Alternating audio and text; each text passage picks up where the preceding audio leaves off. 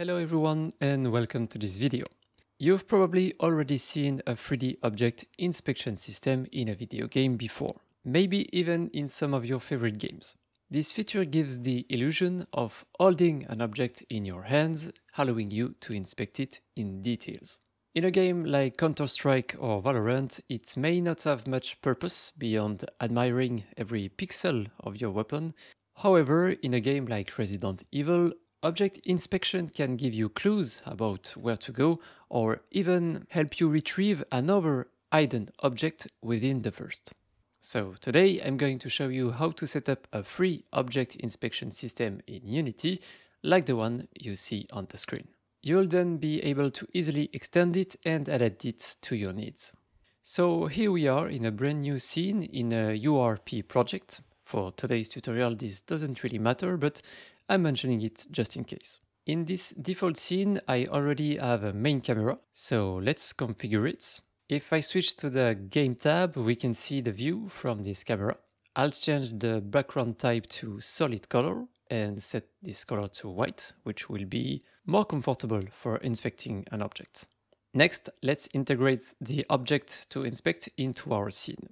I downloaded a small pack of objects and I'm going to reuse the exact same example I used in the introduction with the axe inspection. I can drag and drop this object onto the main camera, and in the transform section here I click on the three dots, select reset. Let's switch back to the game view and move this object slightly onto the Z axis, so it appears in front of the camera's view. And then let's slightly change the object positions for the better. Now we just need to set up the technical system that will allow us to grab and rotate this object in all directions. Let's quickly tidy up the structure in our hierarchy. So let's move the axe out of the main camera to make it independent.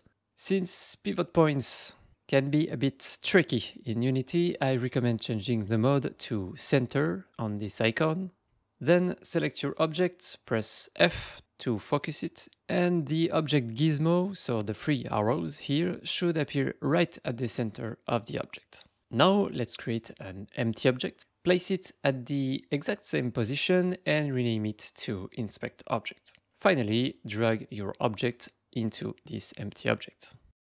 This way, the central point of the object will always stay in the middle, which will make the rotations smoother later on. Alright, let's move on to the technical part.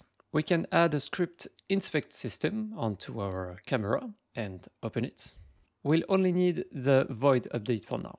You can also remove the system collections as well. Let's set up some variables. First, we need a reference to the object we want to inspect. So we'll create a transform called object to inspect.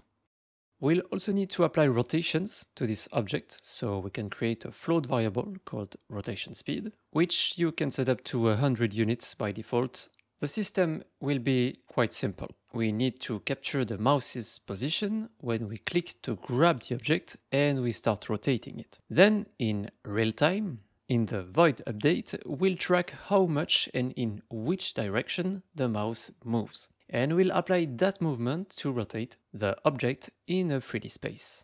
It might sound complicated in theory, but in practice it's quite straightforward. We'll need an additional variable of type vector3 called previous mouse position to track the last known position of our mouse. Then in the void update we'll say that when we press the left mouse button, not when we hold it. This distinction is very important, we'll come back to that in a moment. The last known mouse position, where we started rotating the object, will be the current mouse position. Now, each time we click, we know the last mouse position. We can then compare this value to the current mouse position as we hold the click to rotate the object and apply that difference in the 3D space. So next, let's check for the mouse input again, to see if the left button is still being held. At this point, we'll calculate the delta mouse position, which is the difference between the current mouse position and the previous one. Based on this delta, we'll create the rotation and apply it right afterward. The rotation will be applied on two axes, X and Y, which you're probably already familiar with. For the X rotation, we'll base it on the Y attribute of the delta. This can be quite confusing. So why are we doing that?